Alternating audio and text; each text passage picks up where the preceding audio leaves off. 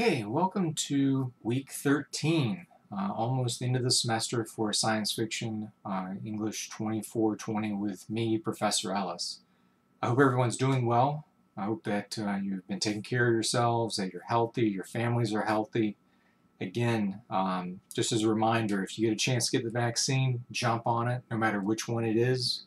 Getting some protection is better than no protection, both for yourself and as well as those around you.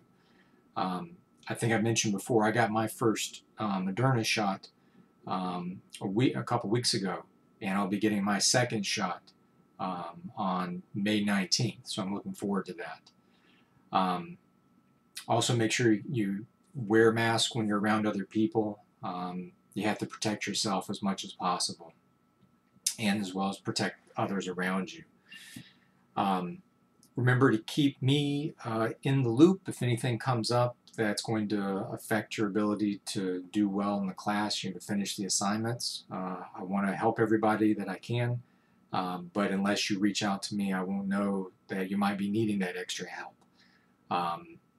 You can also talk to me if you just need someone to be a sounding board about the stresses or anything else you got going on. I'm not a counselor, but obviously having someone that will just listen to you, I know can be a big help.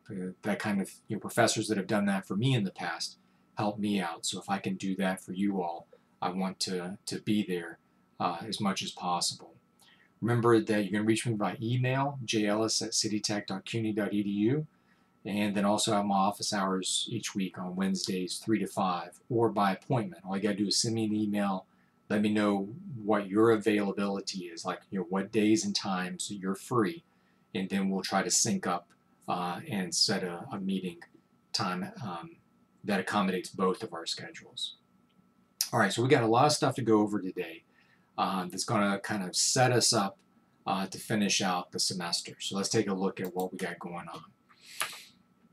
So first off, there's some big updates. First, I want to remind you, please take the time to fill out the student evaluation of teaching forms. You should have got emails a few weeks ago that each email should have a link to the form for each of your classes. So you click the link and then you fill out the bubbles, and there should be a place to write as well. So feedback that you can give me on the class is appreciated.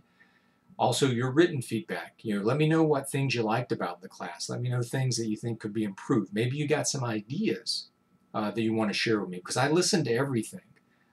Because as you can imagine, each semester that I teach the class, I tweak and change things to try to make it work better. The version of the class that you're taking now is the aggregation of all the different changes, feedback that I've received over the years that I've been teaching this class. And so you can make your mark and help future students by giving me your feedback on the class as well. And it's definitely appreciated. It's super anonymous. I won't know who wrote what. I don't get to see these until after the class is over, grades are in. But certainly like to hear good things about the class. That makes me feel good, but also I need to hear any kind of constructive criticism that you have as well, because that can help me make the class better. Now, more things that are directly involved with class and like what you got to do in the class. So you saw in the original syllabus that I had built in peer review as kind of a requirement for the research essay. Based on feedback that I've received from students in the class and kind of gauging where everybody is, I decided instead to make this a voluntary, non-required aspect of the research essay. So I would still encourage you to do peer review on your research essay, but it's not something that I'm going to be checking off or grading in some way. What I'll be grading is the final research essay after hopefully you've done some peer review on it. And the way we're going to do it for our class is today I want you to watch for an email from me. And that email is going to be science fiction peer review. Now the way this will work is I'm going to send that email to groups of probably 5 to 6 students each. And the way it'll work is that if you want to reach out to students in the class to get peer review, all you got to do is choose reply all in your student email to that email. What that'll do is it'll send an email to everybody that is in that email that I sent out, including me, so I'll kind of be able to see what's going on. But what you should do when you reply all is write a message in which you're making an ask and an offer. Your ask is you're going to be asking those folks that are on that email, hey, if you have some time, do you think that you could read over my research essay and give me some feedback on it? And then your offer is going to be that in exchange, I will be happy to give you feedback on your research essay. I mean, this is the whole thing about peer review, is that not only are you receiving this important feedback, but that you're willing and able to offer that feedback in return as an exchange. Now, if you take advantage of this, I would recommend you doing it sooner rather than later. And the thing is, you don't have to ask for peer review over a finished research essay. If you want to get some peer review feedback on what you've written so far, you can do that. There's no reason not to. Now, remember, whenever you reply all, you make your ask, you make your offer, say thanks, and sign your name. Don't forget to include your research essay that you want folks to give you peer-reviewed feedback on. Now, what I would recommend you doing is simply copy your research essay as it's written on Google Docs, Microsoft Word, wherever, and then paste it into your email below where you sign your name. That makes it easier for those other folks in the class to be able to read your work and they give you some feedback on it. That way they don't have to open it like inside of a program, especially if they're looking at it on their phone or a tablet. But now you can also, obviously, attach your document to the email. You could attach it as a Google Doc, or if you've downloaded it, you could attach it as a PDF.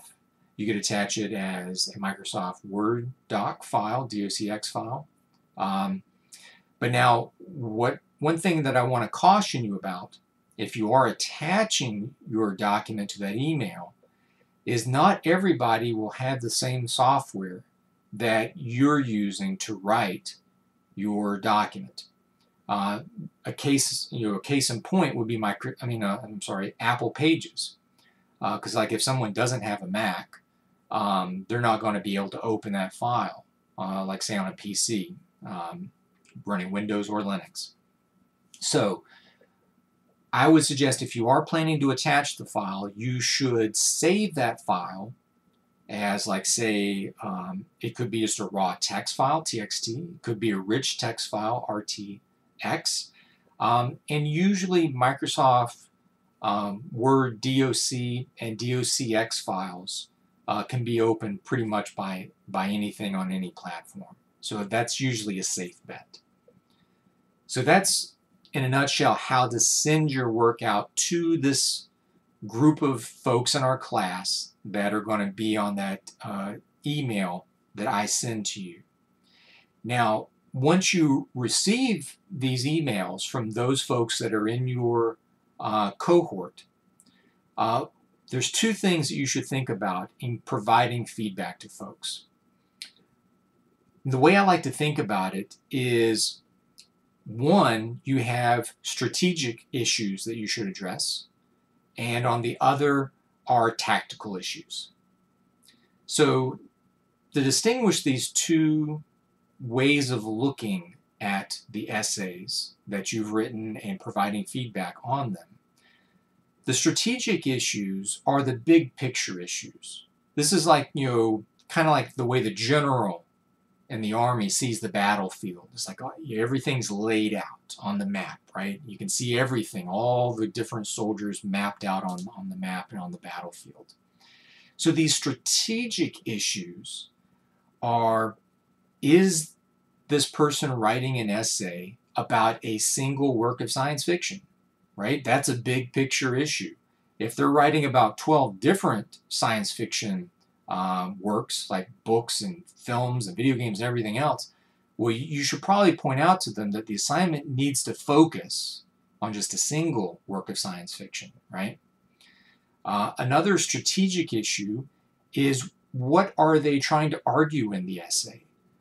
They could be arguing that the work that they're talking about is an example of science fiction. And that's great.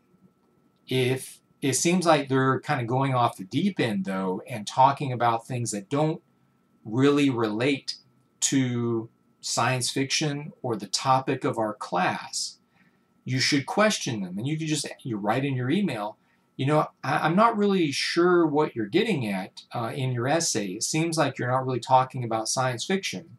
But just as a reminder, your essay should, be making some kind of argument about the science fiction of this work that you're writing about.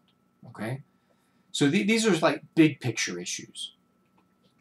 Now, on the other side of this are the tactical issues. Now, tactical would be more like the view of the soldier on the ground of the battlefield. The soldier doesn't see everything laid out. All they see is like what's right in front of them.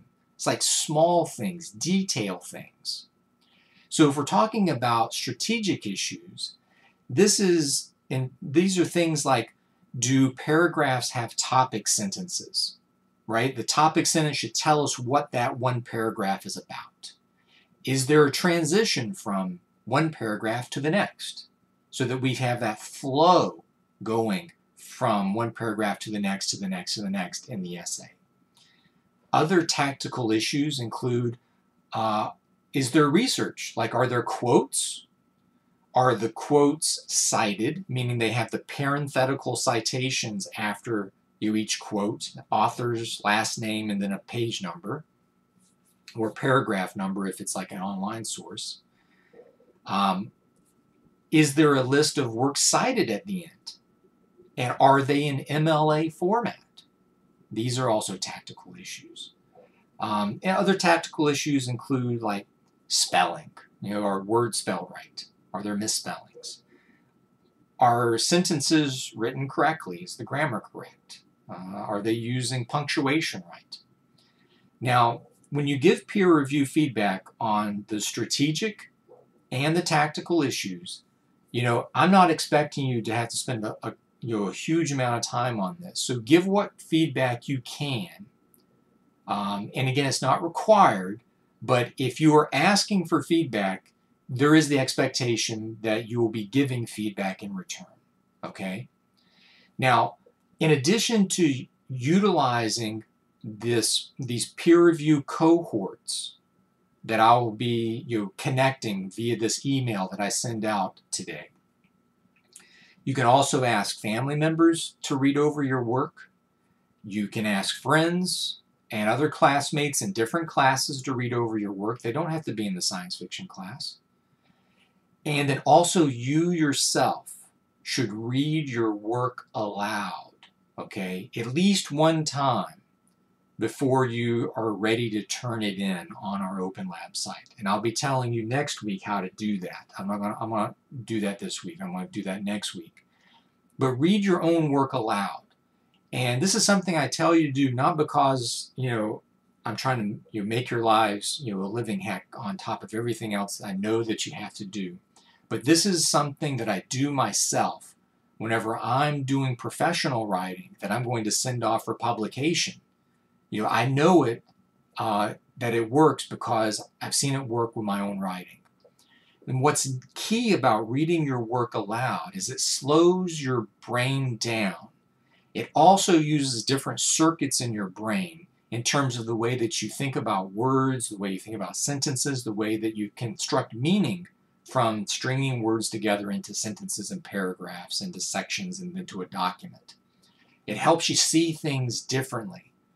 And it helps you catch mistakes that your brain, and there's studies on this, okay, that whenever you read something silently, your brain can actually skip over mistakes because your brain will see, oh, there's a mistake here, but in your understanding of it, you won't see the mistake because your brain basically fixes it automatically on the fly.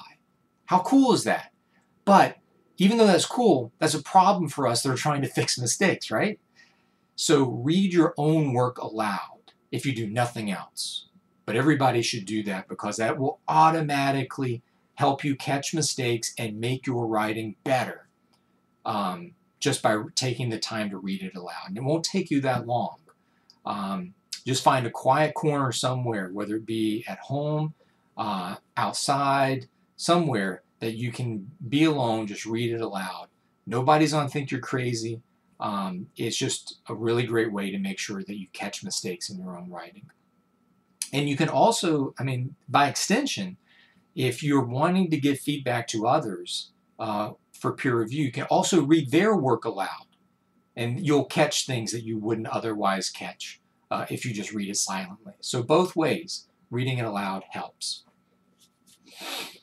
So that's the peer review of the research essays. Again, it's voluntary, highly encouraged, and all you got to do is click reply all to the email that I'll be sending out. And remember to include an ask and an offer, and then attach or copy and paste your writing into that email. Make sure it's a way that people can read it.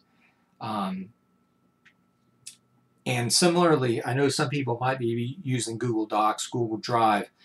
If you want to share your work that way, make sure that you do make the sharing settings correct if you're just going to include a link. Because there's nothing more annoying than like you getting a link and then you click it and then it says, oh, you don't have permission to view this, and then you're going to have to request permission. So make sure you change the sharing settings right if you insist on doing that. Again, I don't think that's the best way. Best way is just to copy your writing and paste it into that email, and a person can just read it inside the email. It makes it so much easier for everybody, and then the person can just write you an email back. And when you give that feedback in return, I would suggest replying all again. Not just so that other folks can see that feedback that you're giving it, because it can help them think through like what kind of feedback they ought to be giving, what they should be looking at, but it also lets me know who's taking advantage of this and how you're giving some feedback to one another. All right, the next big update is final exam. We all knew that this was going to be coming. And the way the final exam is going to work is this week I will post the questions on our Open Lab site because it's a take-home exam. There's going to be roughly 20 questions. Okay. Now, the way it works is, again, my concern is that you are learning the material of the class. And, you know, I'm not going to have you use some kind of weird proctoring software to see if you're cheating or anything like that. No, this is totally an open notebook exam. But the way we're going to do it in order to help make sure that you're getting some valuable learning, because as I've mentioned before, handwriting is guaranteed to help you remember things much better than if you're typing things out on a keyboard. And also, I want to resist the impulse of folks like going back into their weekly writing assignments and just copying and pasting things into the exam responses. So for the final exam, you're going to have roughly 20 questions, and you're going to write, using handwriting, onto paper your responses to those 20 questions. You don't have to copy the questions into your notebook. You'll just write one, and then write in complete sentences your response to question one. Then you'll put a number 2, and then you're going to write your responses by hand in your notebook, your answer to number 2. Then number 3, and then just write out your response in complete sentences to question 3. And you're going to do all that all the way to question 20. And then, just like with your notebooks, you want to use the Dropbox app or the Google Drive app or one of the many other free, and if you want to, there's also paid apps that allow you to scan documents using your smartphone. I would just recommend using Dropbox since it was free. for you to use for the the 2 gig allotment they give you. Use the Dropbox app or the Google Drive app to scan your documents. Basically, you put a page down on your desk, start a new scan with the plus icon inside of the Dropbox app, take a picture, move that page off, put your second page down, take a picture, and do that for all the pages of your responses. Save that as a PDF. And then at the bottom of the final exam, I'm going to give you a link where you'll want to submit your completed handwritten PDF of your final exam responses.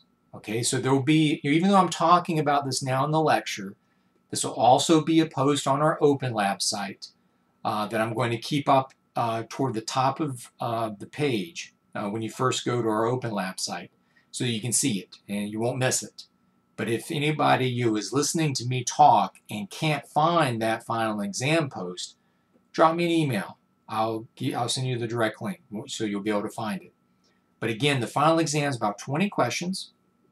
You will write your responses by hand on notebook paper or any kind of paper, doesn't matter. But you write it by hand. Question 1, write your response. 2, write your response. Number 3, write your response. Do all that all the way down to 20. Make sure your name's on the top somewhere. And then you scan it. Then that's going to produce a PDF of your handwritten final exam response, just like you were in class and you were writing it in a blue book, right? But instead of handing me that blue book when we were meeting in person, you're going to be uploading that to the Dropbox submission link that I'll post at the bottom of the final exam post on our Open Lab site. Okay, so again, it's a take-home exam. You can use any of your notes. You can even look back at your previous weekly writing assignments if you missed something that you need to add into your final exam responses. But again, that final exam needs to be handwritten, new, complete sentence responses by you for each of the questions. Okay, it's going to cover everything that we've talked about this semester. Both include stuff from the lecture and include stuff from the readings. So if you've been keeping up with the readings, even if you've missed some of the readings, as long as you've been doing all your notes with lecture, you will have everything that you need to knock the final exam out of the park. Okay? But if you got questions about that, let me know. Now, with the final exam, you're going to have until the final deadline in the class to complete it and get it submitted. Now, I think on the syllabus, I'm going to go over there real quick. So here I am on our Open Lab site, and I'm going down to the syllabus so I can look at the schedule. All right, so the final due date for everything in the class is going to be Wednesday, May 19th, okay? But now you can submit work a little late if you need that extra time, if that extra time is going to help you excel and really do well on the work. Because ultimately, I want to see your best work, That way you get the best grade in the class. You really can show me what you can do.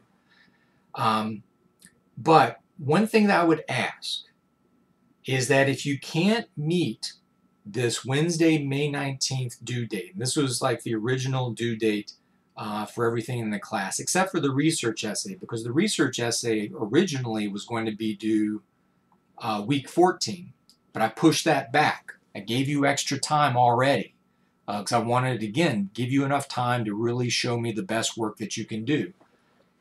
But if you need even a little bit extra time, you have until Tuesday, May 25th. But if you take advantage of this extra time, I need you to send me an email by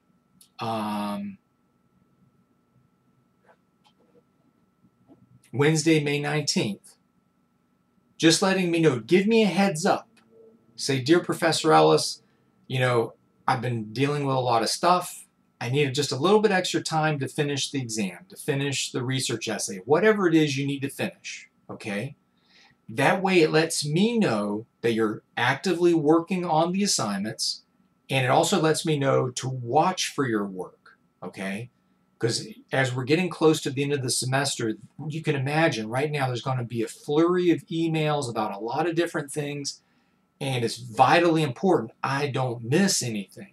So by you giving me a heads up, it helps remind me that, hey, this student is going to be submitting something late. I kind of need to watch for their name very carefully. And then also, what I'll be doing is anytime I receive something that you turn in late, I will reply, giving you kind of like a receipt saying, hey, I received this from you. Good job. So that way you know that I received your work and I'll be grading it. Okay? So I just want to be clear on that. The original kind of due date for everything in the class is Wednesday, May 19th, week 15. But if you need extra time, just send me an email by that date, by May 19th, letting me know what you are planning to finish, and then you're going to have until Tuesday, May 25th to get that done. Grades are due that week, and just to give you guys a heads up about like how crazy this semester is leading into summer semester, is grades are due on the 28th. Okay, that's like, and I'm going to be turning them in before the 28th, because otherwise, if I don't, the administration's going to be like breathing down my neck about it. But this semester, even more so than usual, because summer semester begins the same day the grades are due. Well, that's a whole hell of a lot of problems for everybody involved, because if you're a student needing a prerequisite for a class to begin the next class in the sequence, you need to get a grade for the previous class before you can take the new class. Well, as you can imagine, that's causing a lot of problems for folks. So I need to get these grades in as quickly as possible while also giving you as much time as I can, both to complete the work, but then also giving me enough time to do all the grading that's involved for all of my classes by the deadline. So that's just kind of like what's going on in the background that I want you guys to know about, in addition to why I've kind of scheduled things the way that I have, but then also what kind of elbow room we have to work with to get things in late. So you have that as an opportunity if you need it, but I recommend trying to get this in on time. That way it can just be graded and I can get those grades in for you, and then you'll be able to see everything, all the grades on CUNY first.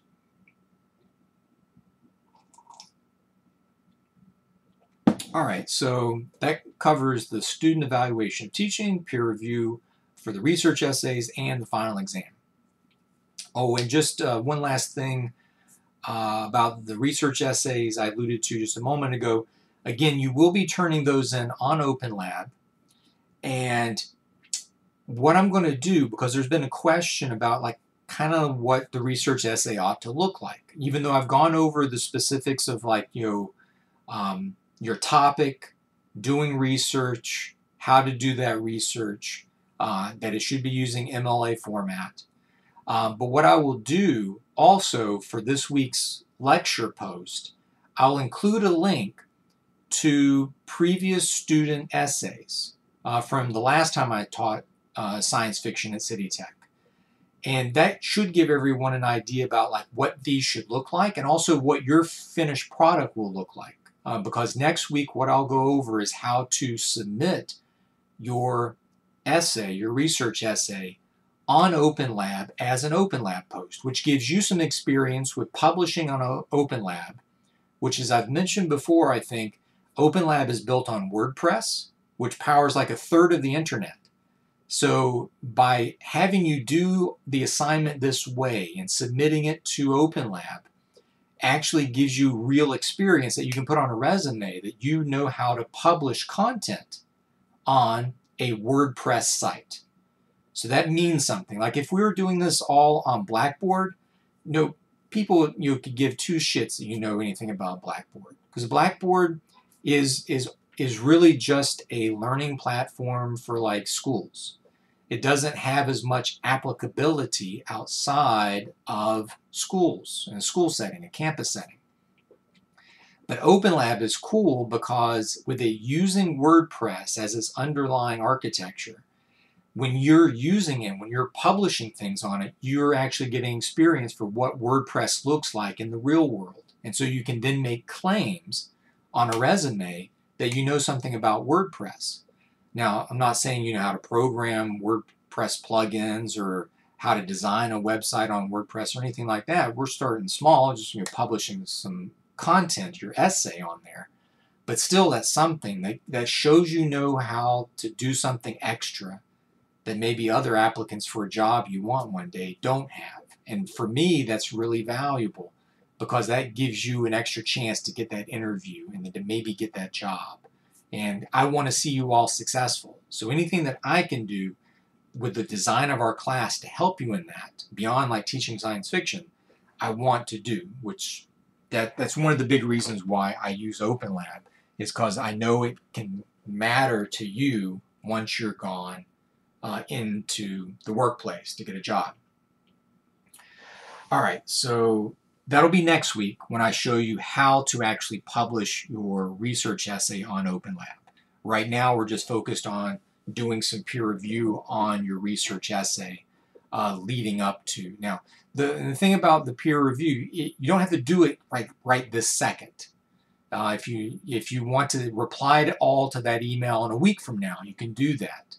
But the closer we get to the end of the semester, just to be honest, maybe you may get fewer responses or no responses. I don't know, because with this being voluntary, the ask and offer, I'm hoping, is going to yield some results, which is why I also recommend family members, friends, and then yourself reading it aloud. That way you give me the most polished work that you can, considering the circumstances of us not being in the same place at the same time because of the pandemic.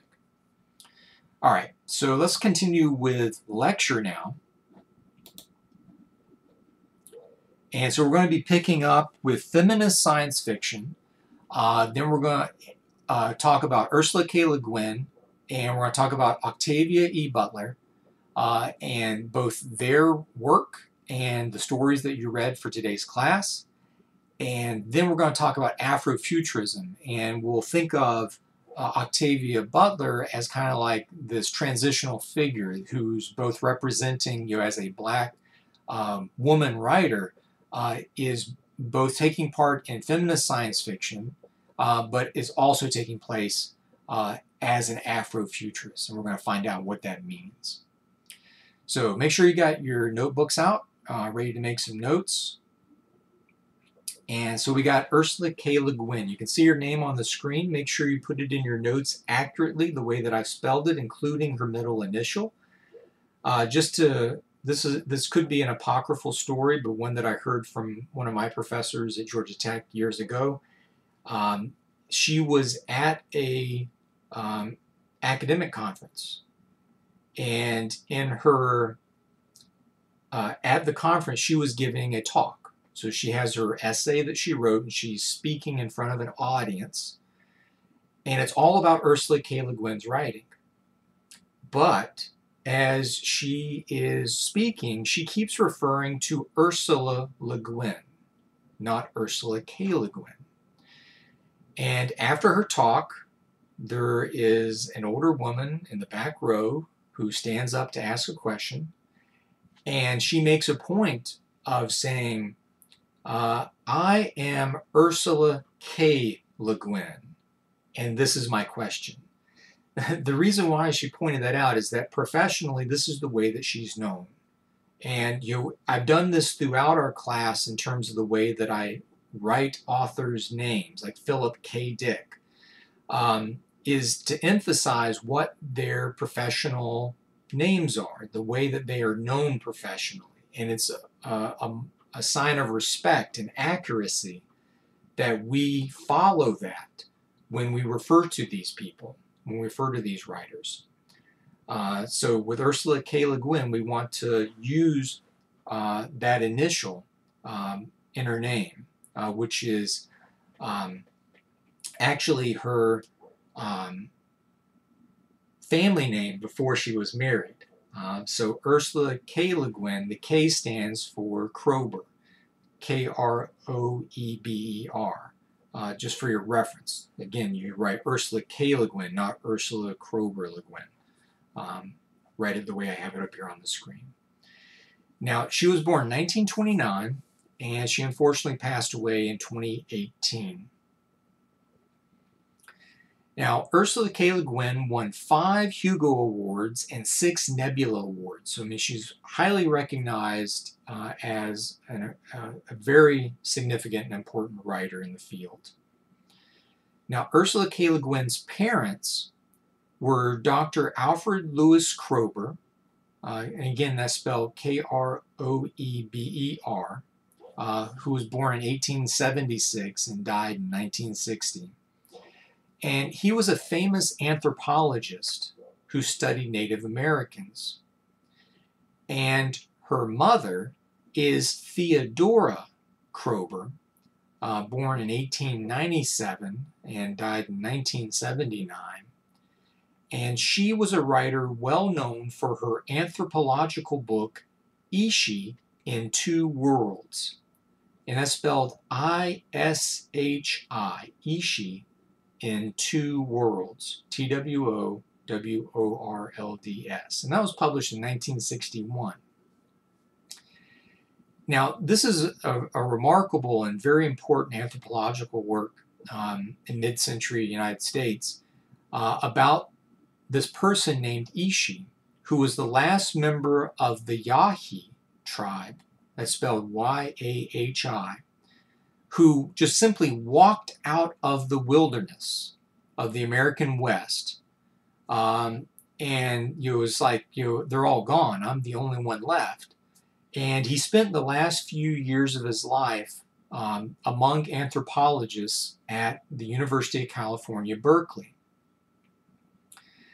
And Le Guin's mother wrote this book about Ishi. And the reference to two worlds is like how he lived in this world of the Yahi, but then once they were all gone, he was then a part of the modern world, the English-speaking American world.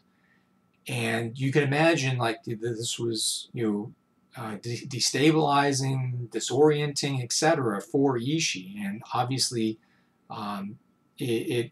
his way of reacting and having to live this experience tells us a lot about the human experience, which again is what anthropology is about. So if you're not familiar with that word, I keep using anthropology, you can see here on the screen, this is the study of human beings and their culture.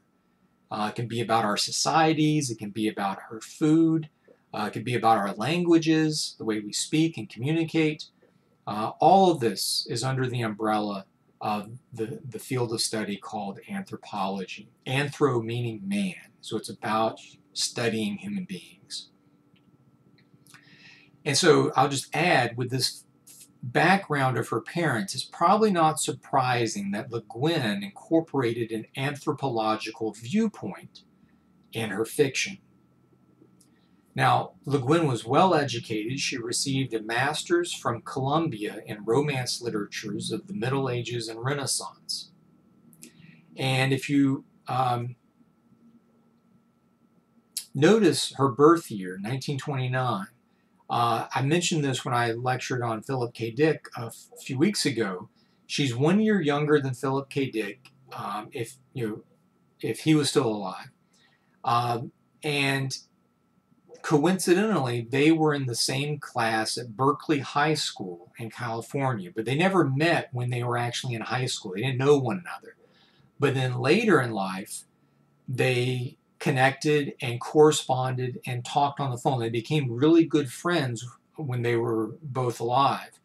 But they never met face to face. It's kind of, you can imagine today, people don't, that you can make friends online, people you may never meet. But back then, it seems kind of stranger to me that you could have this kind of correspondence relationship, but never meet one another. But that's kind of her connection with Philip K. Dick, and Philip K. Dick with her. Now, her fiction has these 3 characteristics that I want you to have in your notes. One, The plot of her novels usually follows this trajectory. A man in an alien or alienating world. An alienating world means like it may not be a world that they're aliens, they could be other human beings, but something about that world sets them out on the outside. They're like an outsider. So a man in an alien or alienating world goes on a quest during winter, and during the journey makes a conceptual breakthrough that enables him to bring together disaffected groups. So this man serves as like a unifier. He like figures out something that is, in a sense, dividing people, but he figures out a way to bring these groups together.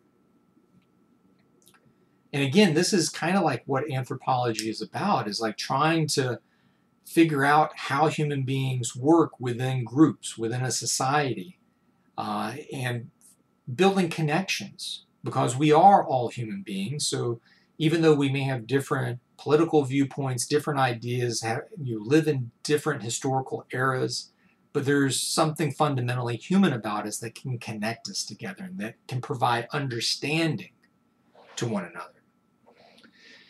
So the second characteristic is that you can call her fiction anthropological. ANTHROPOLOGICAL, anthropological, meaning that her fiction has an anthropological viewpoint. Le Guin is interested in culture, people, and politics. Her fiction strives to understand the alien other. And as I mentioned before, the alien other with a capital O, and often in quotation marks, is this identification of a people or being, or even another fellow human being, as being different than ourselves, that they're set apart in some way. But this alien other usually, at least in fiction, is often used as a way to help us better understand ourselves, as well as to better understand that experience of this person or persons that are othered, that are ostracized, that are seen as different than those of the main viewpoint of the novel, of the film, etc. Really great example. You're taking stepping away from Le Guin for a second. If you haven't seen it yet, there's a film from South Africa that I highly recommend called District 9. And it's one of the best examples that I can think of a film that really explores what it means to be the alien other. So this film, District 9, is essentially about these aliens who have crash landed on Earth, and they're like refugees. They don't have anything, they need help, they need assistance, and the human beings who are seen as like their overseers, that quarantine these aliens, keep them in like ghettos essentially, are quite racist in the way that they treat the aliens. But because of these events that take place in the film, one of these racist overseers is essentially infected with some sort of substance that transforms his DNA in his body into one of these alien beings. And so then he gets to experience what it's like being the other, and we, the audience, get to experience it via what happens to him in the story. So it's a quite remarkable film for like being able to really see what the alien other means as a concept in a very enlightening way, I think, and also serving as an allegory for racism and apartheid in South Africa. So returning to Le Guin, okay. The third characteristic is her fiction is informed by Eastern Taoist, and that's spelled, I know I say Taoist, but that's just the way it's pronounced. You spell it Taoist, Eastern Taoist tradition more than the Western philosophical tradition. Her fiction seeks a balanced whole instead of the separation of opposites or the conquest of one part by another. With Taoism, there's more about a balance between things. You could think of like yin and yang, right? And she uses a lot of these ideas in the way that she provides like a philosophical underpinning to what takes place in her stories. Now, some of her main series of stories include, you can see on the screen here, the Hainish stories, or the League of All Worlds, as it's also known. And these are stories that share a common universe of a race of people who are forerunners of humanity from a planet called Hain, H-A-I-N, thus Hainish. They sent out colonies to many different worlds, and then they observe the cultural and biological changes that take place over time. And one of the innovations in these stories that Le Guin came up with is a device called an ansible, and that's spelled A-N-S-I-B-L-E. And an ansible is a device that enables faster than light communication. Because as you can imagine, if you've been following like any of the recent news about perseverance on Mars and any of the Mars rovers, is that there's a time delay between when we send commands to the rover on Mars to do things, and then the rover does something, and then it sends a signal back confirming that it's done these things, and we're also able to see pictures and video and whatnot. And the big reason for that large turnaround in time is because of the distance involved. And with that distance is that your light travels at a finite speed, 300,000 meters per second squared. And so with light traveling at that finite speed over a certain distance, it takes time. It's not instantaneous. And so you can imagine if you're traveling to distant worlds and then that are light years apart, we're talking about years of time for a signal to go from one place to another. The ansible is a way of avoiding that problem with the way our universe works. It is using, you could probably explain it using different types of quantum processes, but in any event, it enables communication faster than light. So even though you might be light years away from home, when you pick up the receiver and the sending device on the ansible, you're able to communicate right away with those folks back home. Now, the second series that I have here is the Earthsea books. And this is a fantasy Bildungsroman. Let me spell that for you. Bildungsroman. A Bildungsroman story is a coming-of-age story, is what it means. So Earthsea is a fantasy Bildungsroman, or coming-of-age story, about a magician named Ged, G-E-D. The first three novels were popular young adult and children's fantasy. The characters were people of color, and its mythology was informed by more than just European lineages of magic and sorcery. Like, it's a lot different than what we get from, say, Tolkien. Now, some feminists attacked Le Guin for this series because it depicts men as doers and women as passive centers.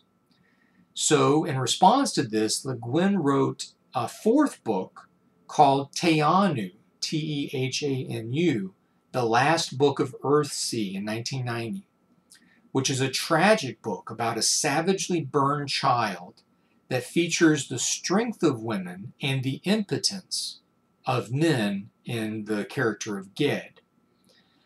This book won a Nebula Award, but it confounded librarians across the country because its adult themes were seen as inappropriate for children, at least when you compare it to like the themes in the first three Earthseed books, which were more young adult children friendly.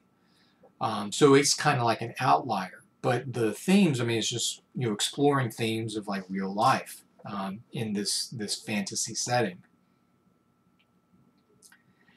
Now, for today's class, you read the story 9 Lives. And it's important to note that this was first published in the November 1969 issue of Playboy magazine, which has a long history of publishing SF stories, as we've mentioned before, with Fahrenheit 451 by Ray Bradbury. But it's worth noting this is the first story by a woman published in Playboy, though it was published under the name U.K. Le Guin to conceal her gender, maybe under the belief that a male audience might not read it or see it the same way if they knew that it was written by a woman. And so the synopsis of the story is: on a distant mining planet, 2 men must work with a group of 10 clones, 5 male and 5 female clones, who are completely reliant on themselves and on one another. It's like they almost have like a hive mind. They rely on one another as a single unit in order to live.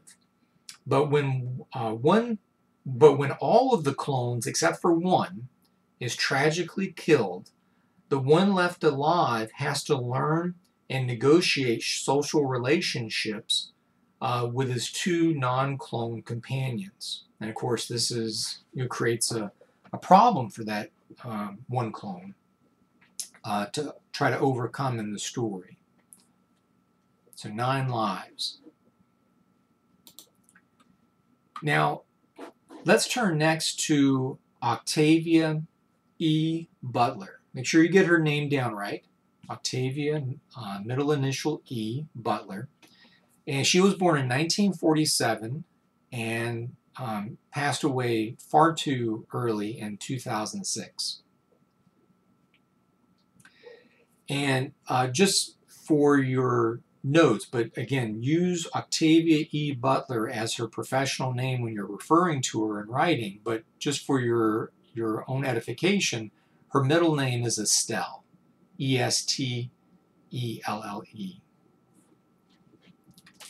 And Octavia E. Butler was the first well-known African-American woman writer of science fiction.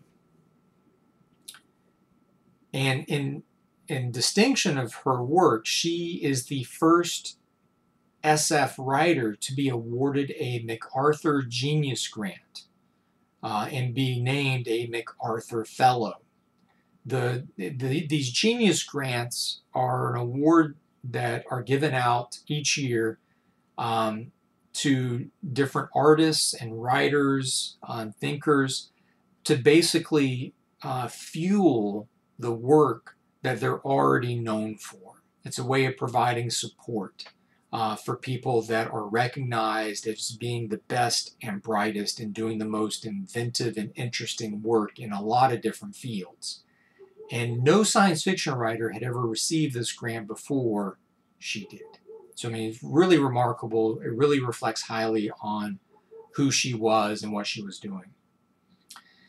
Now, I also want to note that she attended the 1970 Clarion Science Fiction Writers Workshop. The Clarion is an annual workshop that you have to apply to go to. You basically send writing in advance, and then the people that oversee the Clarion workshop read through all the different writers' submissions and pick those that are the most promising, those that have the most potential to turn that writing into something great. And so she went to the 1970 Clarion Writers Workshop, and each year they have different guest teachers, mentors. In this particular year, someone that we've talked about a lot all semester was one of the mentors, and that was Harlan Ellison. And when he read Octavia E. Butler's writing, he basically said, I'm not going to be helping anybody else but her. And then he worked like one-on-one with her to develop her writing. It was also at that time that she met Samuel R. Delany. And the way the workshop works is basically 6 weeks long, and all you do is you focus on your writing. You write, and then you workshop it, meaning you share it with the other people there, who then give you feedback. They tell you what's working, what's not working, how to make it better, etc. And there's only 18 students, and Octavia E. Butler was one of those 18 at the 1970 Clarion Science Fiction Writers Workshop. Now, the types of science fiction that Octavia E. Butler writes includes time travel, a lot of emphasis on biological sciences and biology, and also drawing on the social sciences. So these are the three types of SF that she writes. Now, the themes of her writing include slavery, victimization, classism. Classism is, the way people are viewed based on like their socioeconomic class, racism, and then also identity. Like, what is our identity? Is like, and how does our identity get formed? And how do other people perceive our identity? Largely based on like, our class or our race. So identity is a big theme in her writing. Now, some important examples of her work that I want you to know about, and the biggest that I want you to know about, is one of my favorite novels, but it's not favorite because I think it's like the most uplifting story. It's a real gut punch of a story, and it's titled Kindred, Kindred, from 1979.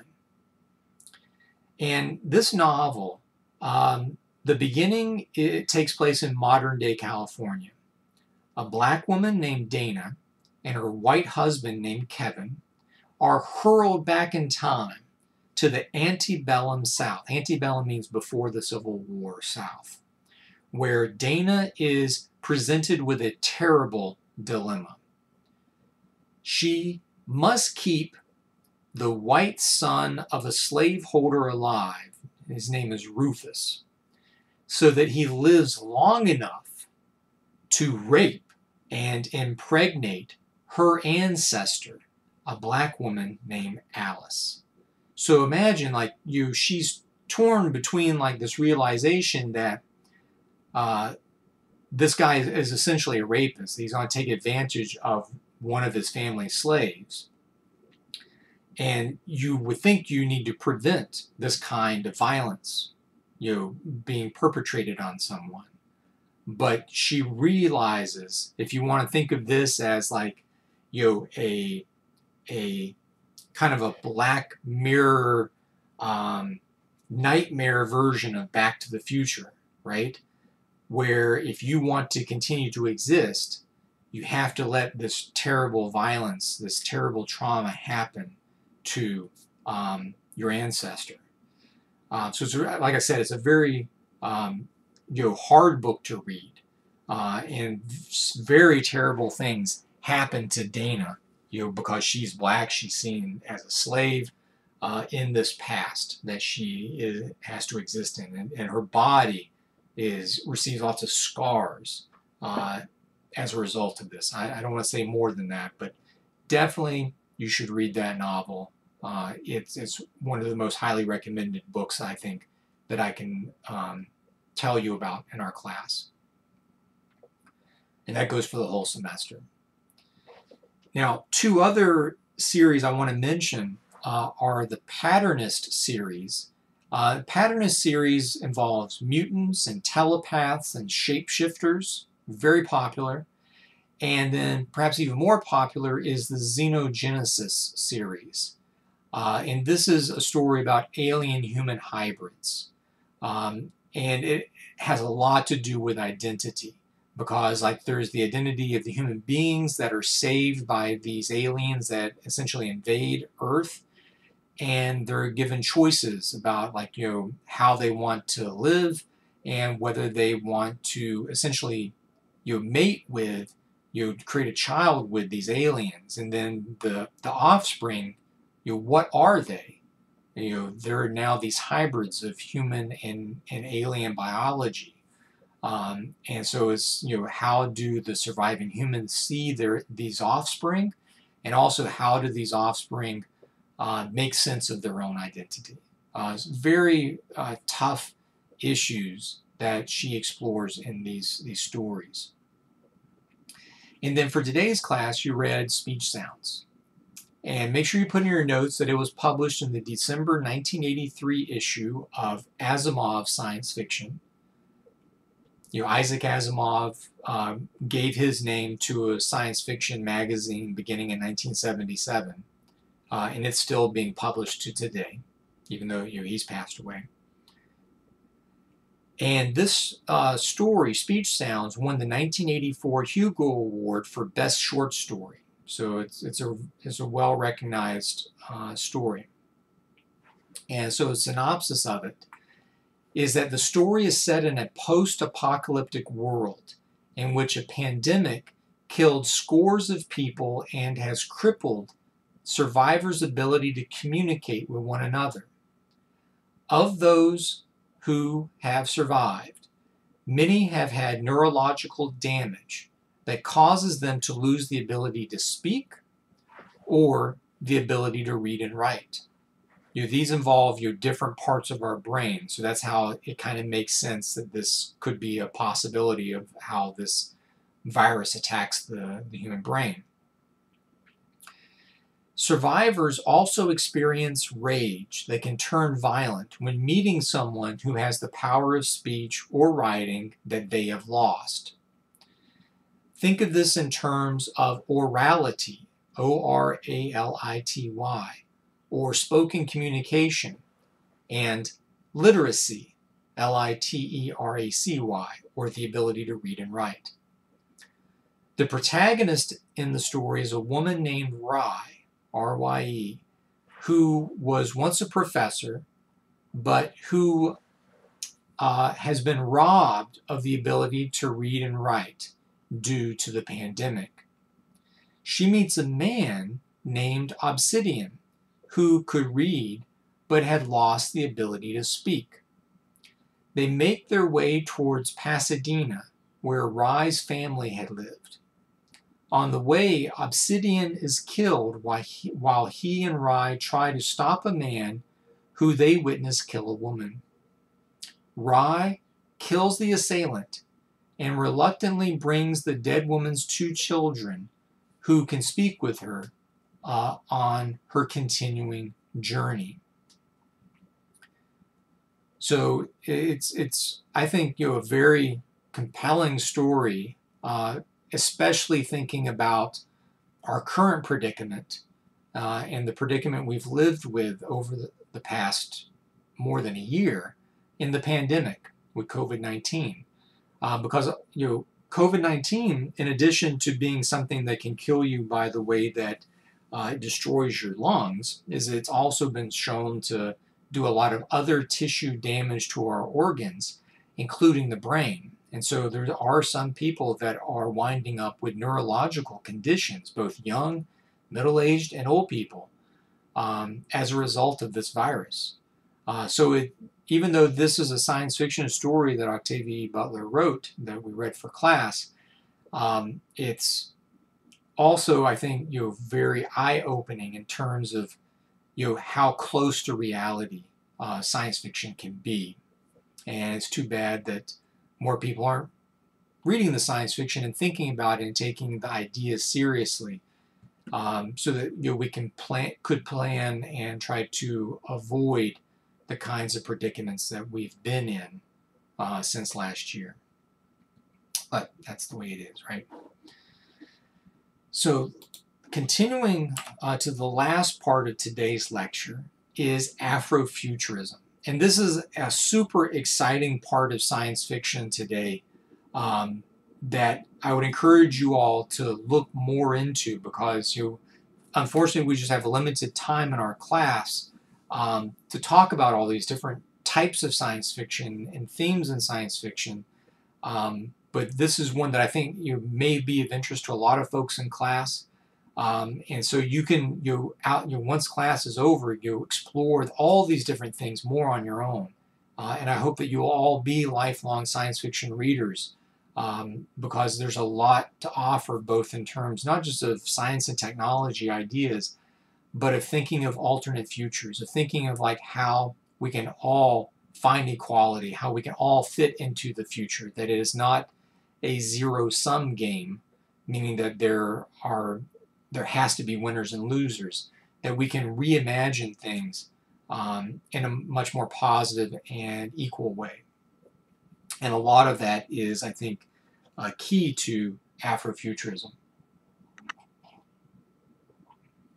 So we can think of Octavia E. Butler as occupying two worlds, both the Feminist SF and Afrofuturism. These aren't mutually exclusive and can, in fact, be mutually inclusive and supportive of one another.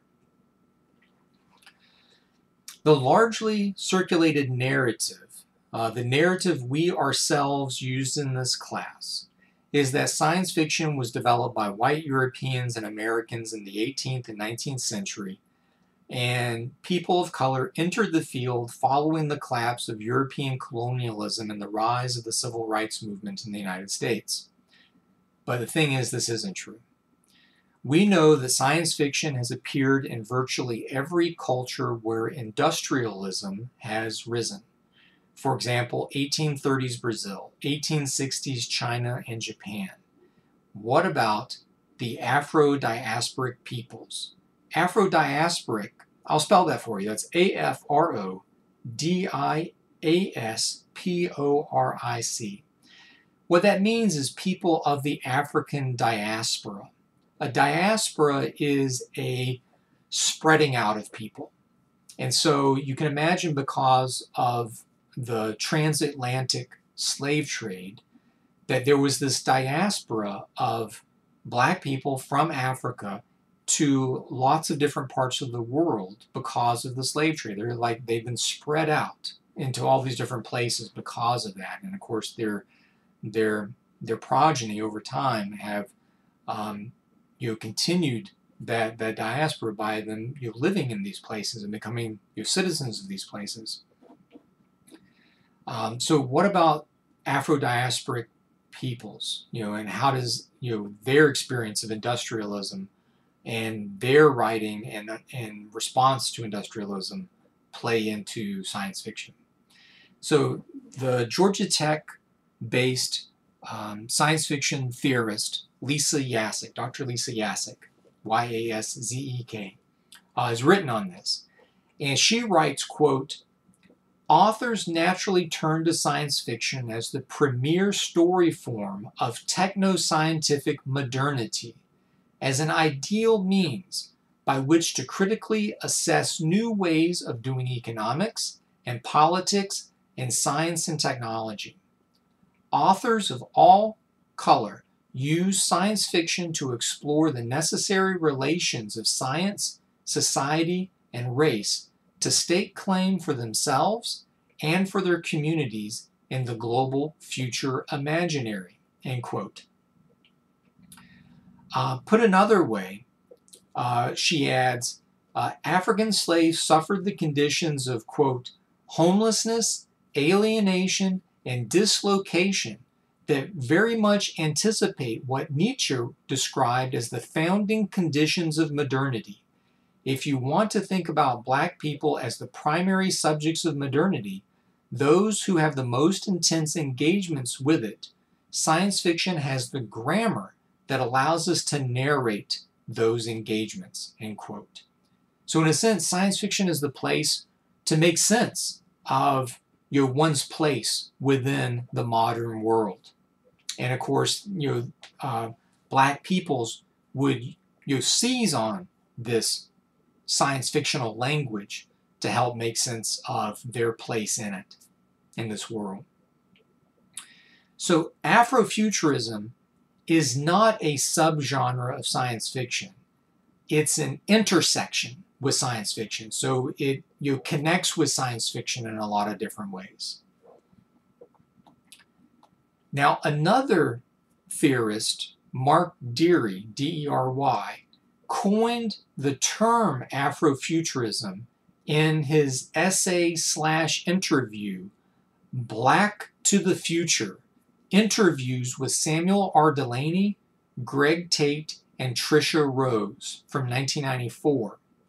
And in that, he wrote, quote, speculative fiction that treats African American themes and addresses African American concerns in the context of 20th century technoculture, and more generally, African American significance that appropriates images of technology and a prosthetically enhanced future might, for want of a better term, be called Afrofuturism, end quote.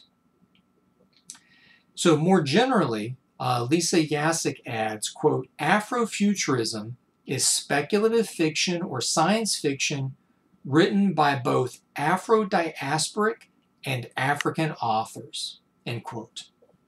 So those are some good definitions that you can use for what Afrofuturism is. Now, Yasek also gives us 3 goals of Afrofuturism that you should put in your notes.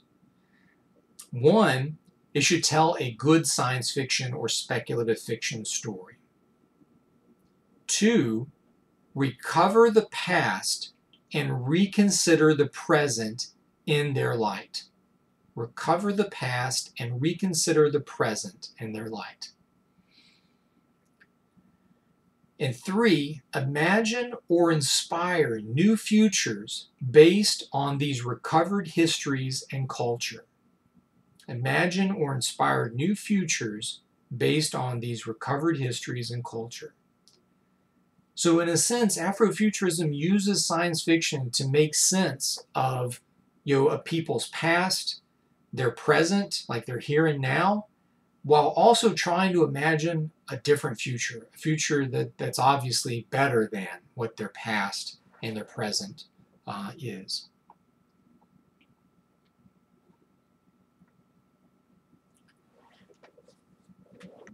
Now, another theorist I want to mention is Kodwo Eshun, Kodwoeshun. And this person writes, in further considerations on Afrofuturism, an essay, quote, looking back at the media generated by the computer boom of the 1990s, it is clear that the effect of the futures industry, defined here as the intersecting industries of technoscience, fictional media, technological projection, and market prediction, has been to fuel the desire for a technology boom. Given this context, it would be naive to understand science fiction located within the expanded field of the futures industry as merely prediction into the far future, or as a utopian project for imagining alternative social realities, end quote. And then continuing, quote, to be more precise, science fiction is neither forward-looking nor utopian. Rather, in William Gibson's phrase, science fiction is a means through which to pre-program the present. Looking back at the genre, it becomes apparent that science fiction was never concerned with the future, but rather with engineering feedback between its preferred future and its becoming present, end quote. So, considering Eshun, Afrofuturism is a way of short-circuiting the efforts of the futures industry to create an exclusive future. Now, to conclude, there's some important works that I want to mention that you can put in your notes, and also some names that you should put in your notes that you can look up on your own and find out more about after the lecture. So first, you can see on the far left here a collection. This is an anthology called Dark Matter, a century of speculative fiction from the African diaspora. And this was originally published in 2000. It also contains essays by Delaney and Butler. And there's also a sequel to this called Dark Matter, Reading the Bones. And both of these were edited by Cherie R. Thomas, and both are winners of the World Fantasy Awards for Best Anthology. So both of those collections by Cherie R. Thomas are highly recommended as touchstones for what we mean by Afrofuturism. Now, some of the authors that I'll mention, you ought to put in your notes and check out some of the things that they've written, include George S. Schuyler, Schuyler. You already know Samuel R. Delaney. You know Octavia E. Butler. There's Bill Campbell, a really great guy. I got to meet him in Atlanta a number of years ago, and he wrote a book I particularly like called Sunshine Patriots. And it's kind of a great response to Robert Heinlein's Starship Troopers in terms of like what would the experience be of future soldiers fighting an alien enemy. But yeah, Bill Campbell in his book Sunshine Patriots. Then there's Stephen Barnes, Tanner Reeve Dew. Her first name is spelled Tananarive, Tanner Reeve Dew. Nalo Hopkinson, and Nnedi Okorafor. And her name's spelled Nnedi Okorafor. But besides science fiction and Afrofuturist writers, I'll also mention some musicians you should check out. You can see here a book about Sun Ra at the bottom row of these book titles. There's also George Clinton and his associated bands Parliament and Funkadelic. There's Outkast from Atlanta, and Janelle Monáe, who's done some really interesting and fascinating work. Especially, I like her earlier Android Identity suite. So all of these are different forms of Afrofuturism that I'd highly recommend you check out. I hope by this point you do have a topic for your research essay, but if you're still you're not happy with what you have or want to do something else, this may be a way forward for some folks. That was with an example from Afrofuturism. All right, so that concludes today's lecture. So some reminders. Please remember to fill out your student evaluation of teaching. Look in your email for those. I think you have until maybe May 14th. Check the email for the hard date on that, just to get that in time, sooner rather than later. Watch for my email for your cohort to do peer review on your research essays. Again, it's voluntary, but if you participate in that, reply all, give an ask, like you're asking for feedback on your work. Offer to give your feedback to the others in your cohort, and then of course copy and paste your essay into that email or attach it in some way. But if you're attaching it, make sure you use a format that is easier for people to open that may not have the same software that you're using. The final exam, I'll be posting that on our Open Lab site. Roughly 20 questions. Handwrite your responses on notebook paper or on just sheets of paper that you can then scan using like the Dropbox app or the Google Drive app, and then I'm going to give you a link on that post to submit that PDF that you create of your handwritten final exam by the end of the semester. And then also remember there'll be the weekly writing assignment for this week. I'll get that posted on Open Lab, 250-word summarizing lecture in your readings. And then for next week, we're going to cover cyberpunk. So you'll want to read William Gibson's Burning Chrome. And then if you can, if at all possible, watch the episode Kill Switch from the X-Files. I give you a link on the syllabus about how to find that. Maybe you know someone that has a copy of the X-Files or has streaming access to it. If you can't see it, it's not the end of the world, but it is a really cool episode of the X-Files that was written by William Gibson, and it really, I think, encapsulates what cyberpunk is about. And let's see, so weekly writing assignment, peer review, final exam, research essay, complete sets, and then again, get your work in by the 19th, if at all possible, Wednesday, May 19th. But if you need more time, just send me an email letting me know what you still need to turn in and get that to me by Tuesday, May 25th. That's like the absolute last that I can accept some work. So get in touch with me if you need that extra time. If you got questions, email me, jellis@citytech.cuny.edu. Remember, my office hours are Wednesdays from 3 to 5. The link is on our syllabus. And you remember to mask up, get your vaccines, get plenty of sleep, eat well, take care of yourself and those around you, and let's see this thing through. We're almost there. We only got a few more weeks in the semester, and then we can put this semester in the can and be happy that it's done. But if anybody's got anything else, just reach out to me. I'll get back to you as soon as I can.